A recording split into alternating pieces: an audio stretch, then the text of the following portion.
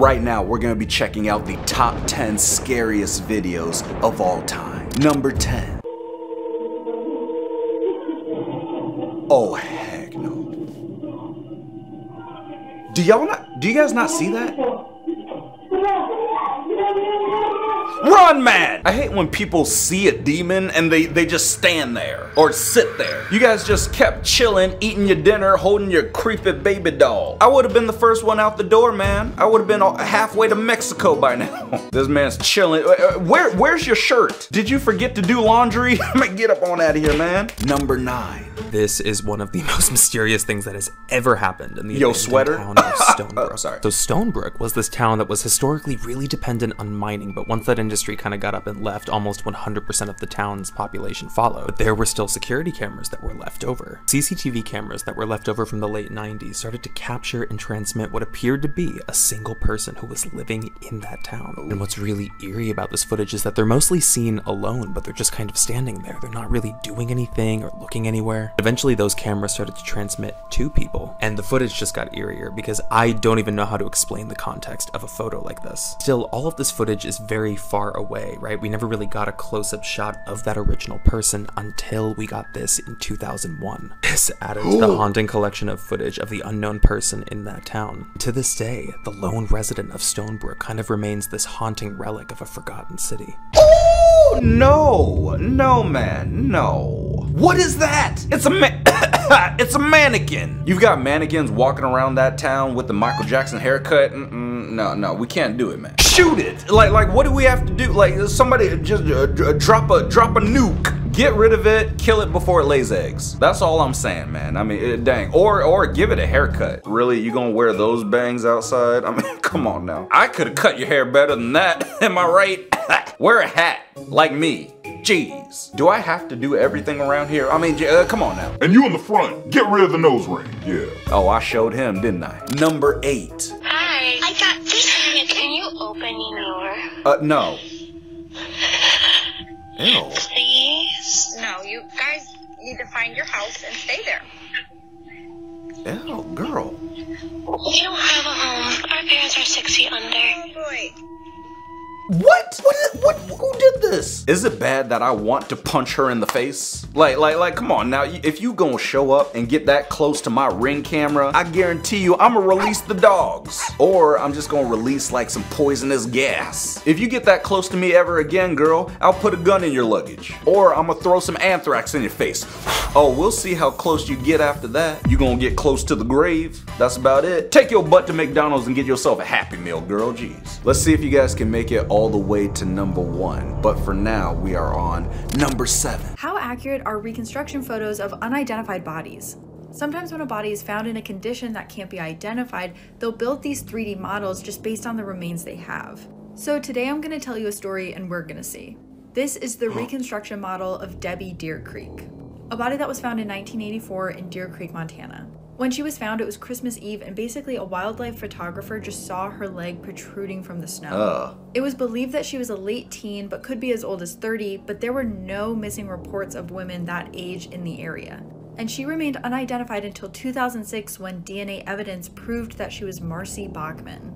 She was a teen runaway who was a victim of Wayne Nance, a serial killer that operated in Montana in the 70s and 80s. This photo is actually of the two of them, and police had this photo, but someone had called in a false tip saying that they saw her in Seattle, so when police found this photo, they assumed she was alive and didn't think that she was one of his victims. When she was found, her face was completely unrecognizable, but you can see here, without any information to go on, they still made a model that looked somewhat like her. No, what do you think? You're telling me that's a model that looks somewhat like her? Y'all look nothing alike. The model is black and she's white. You might as well put my face in there. Jeez. The bangs are wrong. The model has no eyebrows. The eyes are too big. Who made this? You did a terrible job, man. I mean, you need to be fired and then executed. And then afterwards drug tested. And then thrown into the gulag. Oh, yeah. Number 6. Girl. Whose ex-girlfriend is this? Oh. Back up! What was that? Are you Satan's daughter? Dang, girl, you need to. No, not today. I can literally see your Invisalign from here. Come on now. You need to stay back. I mean, 6 feet, please. If you see this girl pop out of your bathroom looking like this, then spray her with Raid, all right? Just spray her and then maybe she'll go away. Who do we call to get rid of somebody like this? Like, should I just call, I don't know, should I call the military? Black Ops? Like, should I call like the special SWAT team? I swear this girl looks hungry. Let's just hope she doesn't like dark meat. Yeah, I said it. Number 5. Here are 3 ways to survive encountering a Wendigo. According to certain Native American legends, when a person partakes in the act of cannibalism, they become a malicious creature known as a Wendigo, whose hunger for human flesh is unending. The first rule you'll need to remember, in order to avoid having a run-in with this entity, is to never leave a cut or bruise unbandaged. Because of its cannibalistic nature, the Wendigo is hypersensitive to the scent of human blood, so having an open wound could make you an easy target. The second rule applies if you suspect you are being tracked by a Wendigo. Don't underestimate its intelligence. Although it is beastly in appearance, the Wendigo retains much of the knowledge it learned as a human, making it all the more formidable if you underestimate it.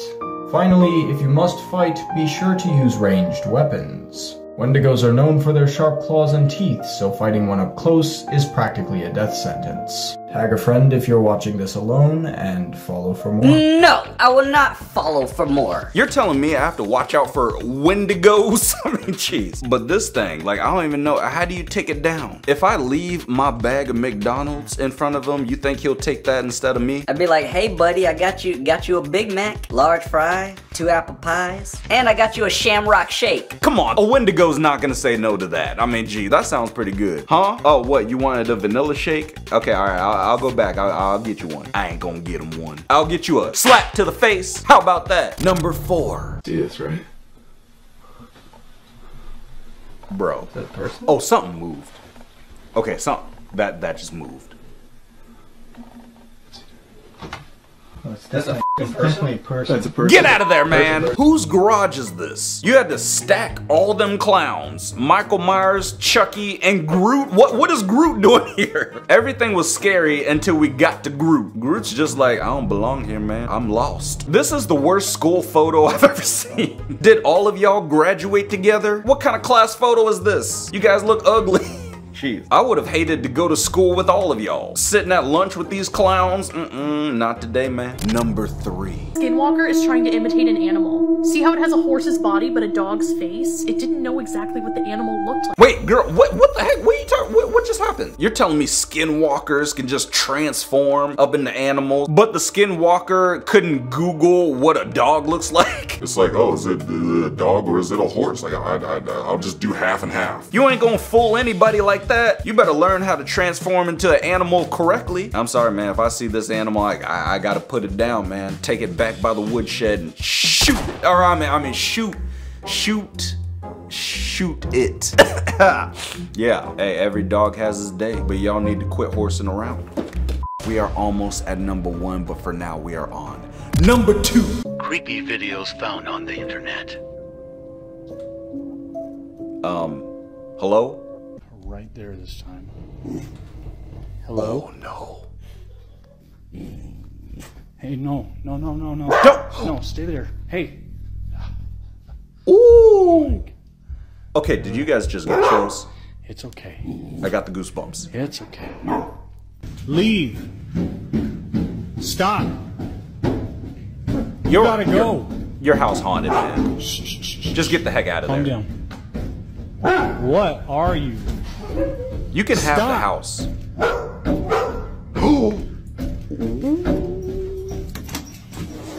You really went to investigate?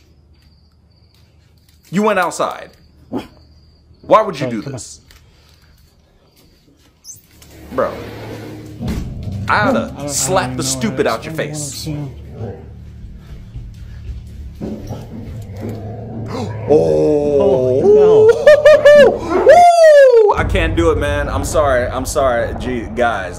All right. The video's over, man. I can't go on. Okay, I'll go on. Those hands. So I guess we know that ghosts are racist. There's only white-handed ghosts. Where's the black ghost? Come on now. We need some African-American ghosts. Indian ghosts. Can I get me a Chinese ghost? Sorry. I'm just saying, we want some diversity up in the afterlife. Woo! Woo! Guys, we made it to number 1. Normal photo.